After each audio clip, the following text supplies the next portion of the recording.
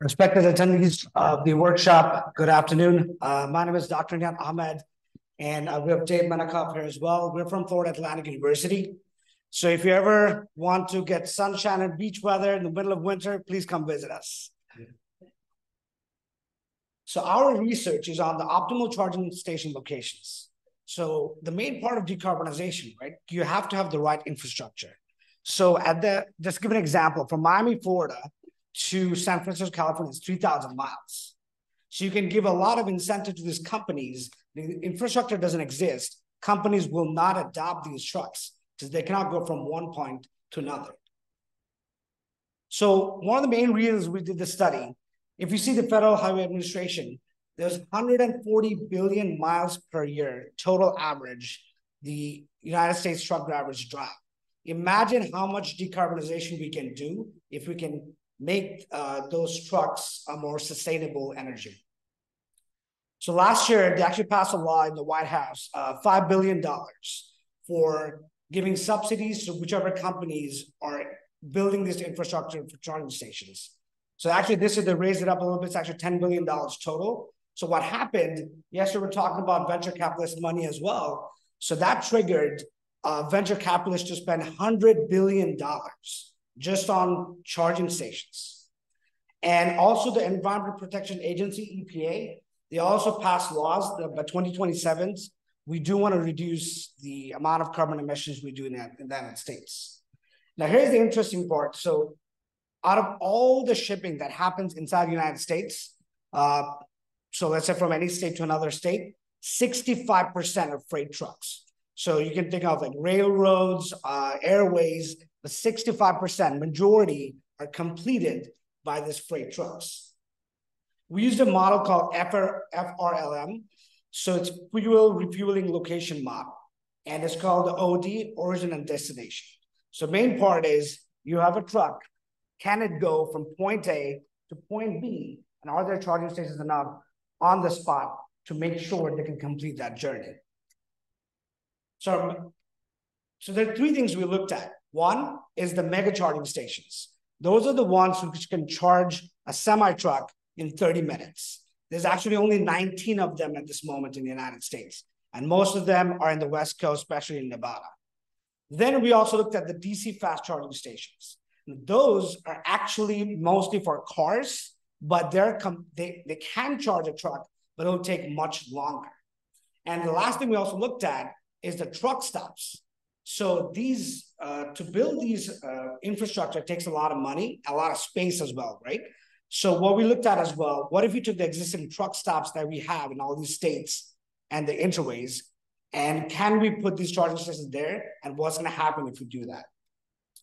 Methodology, we use something called MILP, Mixed Integer Linear Programming Model. You can see the equation there we used as well. And the main thing is the industry is claiming it's 500 miles range. But in reality, you have weather conditions, you have geographic terrain. You might be going up a mountain in Colorado. And then you also have traffic, especially in New York and DC and stuff. So you're going to put all those in considerations. So we took 300 miles as a truck in complete distance from point A to point B. Our data sources was from the federal United States Department of Energy and United States Department of Transportation. So our data is secondary data, but this is all the data produced by the government. So just an example, from Texas to Raleigh, North Carolina, as you can see, it's about close to 1,200 miles. Now, what we did for each one, we looked at mega chargers, we looked at DC fast chargers, we also looked at truck stops for each one. Can it make it or not? Using the equation that I showed before. These are examples. I'm just gonna results. These are the main OD points. As I mentioned, OD was origin and destination. These are the major OD points currently in the United States. Now, when you map them out in the highways, this is what the routes look like, right? So if you have to go from this state to there, you gotta make sure in between every 300 miles, you do have a charger in order to complete that distance. So this is what the current mega charging stations are. As you can see, they're mostly in the West Coast, and there's a couple of them on the Northeast. So with the current mega charging, it's actually not possible. Again, our research will show that, to complete those OD pairs. Then we also looked at DC fast charging stations. So on average, if we were to charge a truck with a DC fast charger, at the bare minimum, it's going to take 3 hours to charge it. And also going to remember, if you're waiting for another driver to charge their truck, you got to wait a little bit longer to charge yours. So this is what we did. So we said, in order to make this possible, we need to look at existing truck stops. So compared to if you see before, the mega charging station, there's very few. If you were to put mega chargers where the truck stops are, then you can actually go ahead and complete most of these origin destination distances. So right now, the way we have it, the mega charging station feasibility, it's only 2% in the entire United States. And if you were to do it with DC fast charging stations, then operable is 69% and not operable is 30%. And again, this is operable in theory, right? Because these are DC fast charging stations, which will take average 3 hours to charge a truck. But what we really want to do is we want to make sure that we put mega charging stations so it only takes 30 minutes for those trucks to charge. So this is a very interesting one. So when we looked at, if you go from 2%, if you do truck stops, it goes from 2% to 71%. That's a huge jump. Imagine how much decarbonization we can do if we convert these truck stops into mega charging stations for the semi-trucks. Now, why did it say 28% non-operable? Because remember, origin also has to have a charger, right? So if you were to, let's say, start from a major city, most major cities do not have a gigantic truck stop in there, right? They're usually a little further away from the city. So in order to complete it, you can, if you have a mega charging stations in your city as well. So there's two ways to do it. Either the government can have major cities saying, okay, these are the main ODs, which I showed earlier in the orange circles. All these cities need to have a mega charger in there. The government can put a policy for that. That's one option. Or let's say big companies like Amazon or Pepsi, what they can do, if they're in big cities like New York, Miami, Los Angeles, they can have their own charging station in those origins. That way they're fully charged, and then they can go ahead and complete the distance in their long haul. So the main thing was in our research that can you complete long hauls or not? So we did, there was about 2 million routes we initially took, and then we put it down. You're gonna travel at least over 300 miles. You're gonna go across the state, and these are the major ones we're gonna look at. And once we did that, we did the top 80%. That's the research we did for our charging station infrastructure.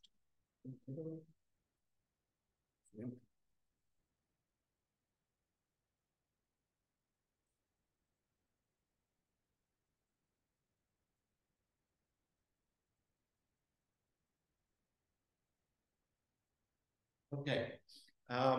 As Nihat said, I'm David Menikoff. I was his supervisor on his PhD.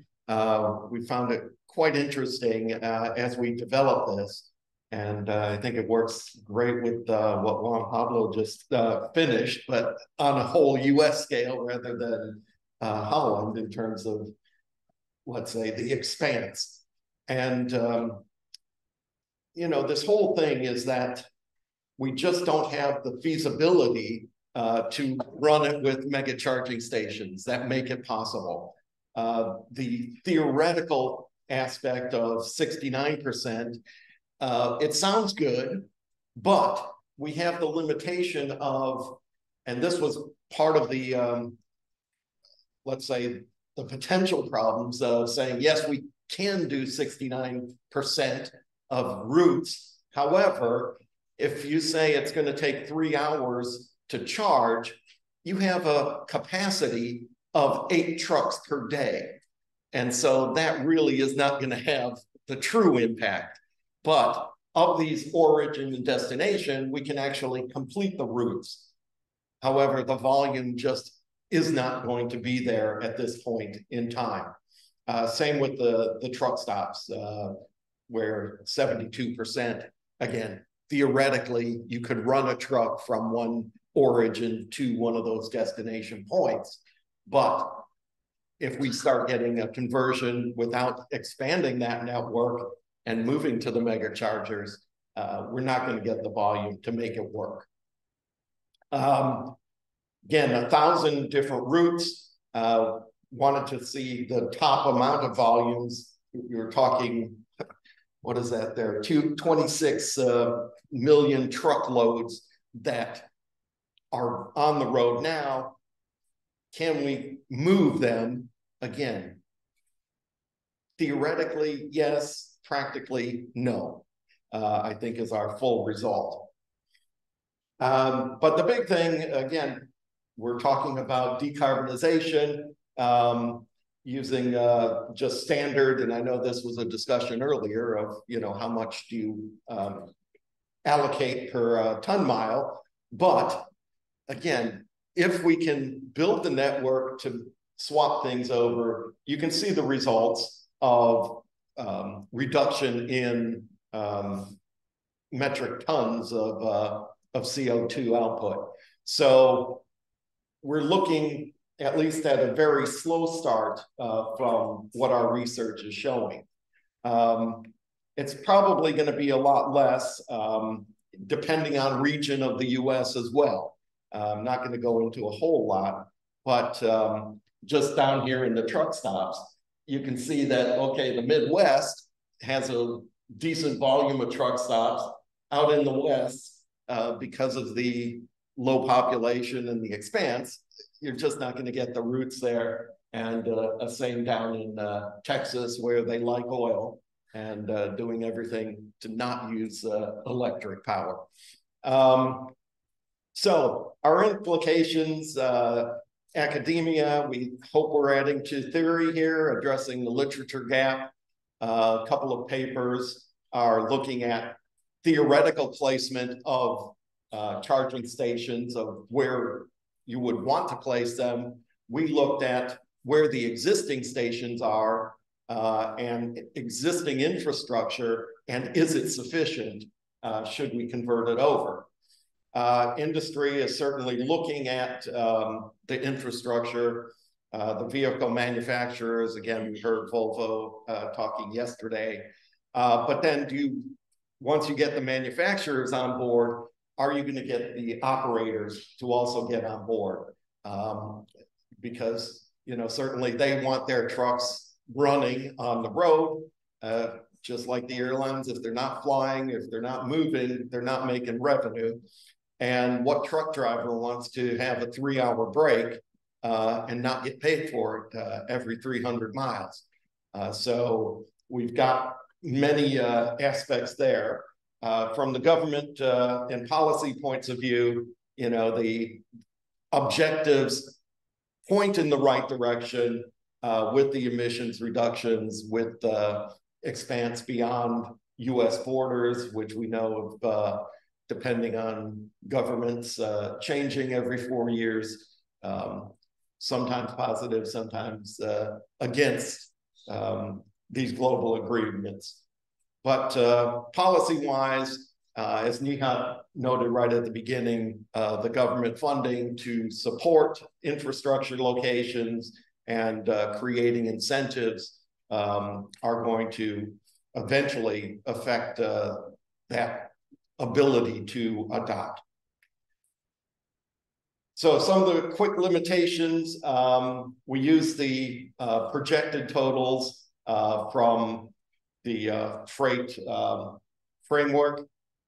Basically, what's going to happen by 2050 is everything that we just did, volume is going to double.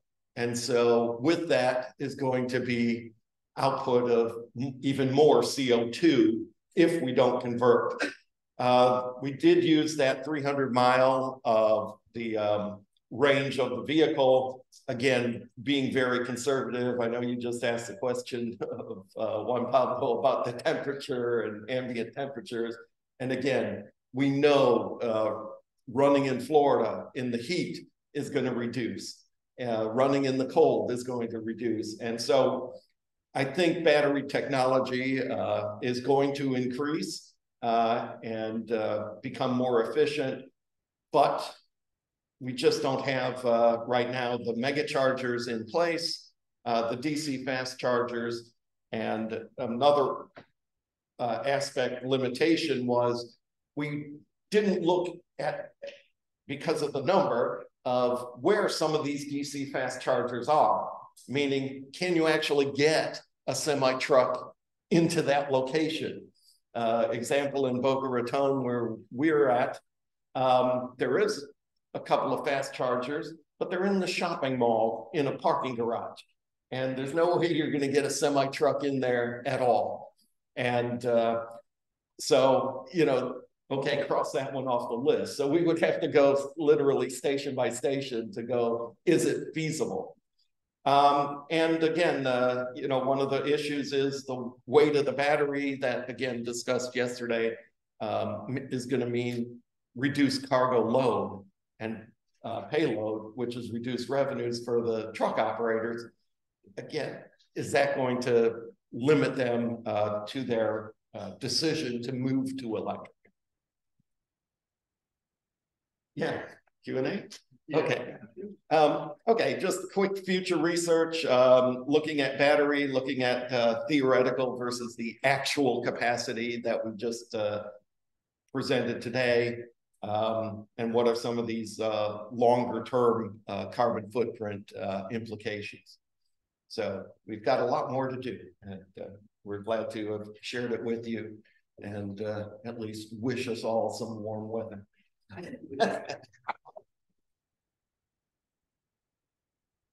Thank you very much, Ahmed and David. Very much appreciated. One question. Yeah. It's just quick. Did you calculate what investment is required to be able to do that?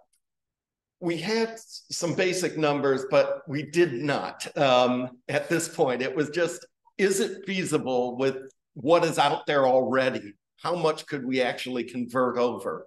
And how many of those origin destination pairs across the U.S.? And so, no, we did not look at the number of what we need to put in. That's certainly not like the amount of what companies invest to create charging stations, you mean, right? Yeah, so it was like $8 to $10 million per mega charger. Per mega stations, yeah.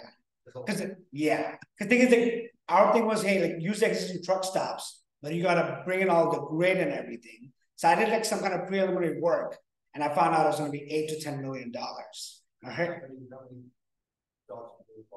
I think I was looking at like 6 or something like that, at least like 6 or 8 minimum. So it was $8 to $10 million per charging station. Now here's the thing: government already approved $10 billion, and there's a VC money coming at $100 million. So I think that if you do it the right way, and the main thing is, as I was saying, like, which state matters. So you cannot just give $100 billion to 50 states equally. It's not going to work. You got to give it in the right places. So even in the middle of the United States probably is the most important ones.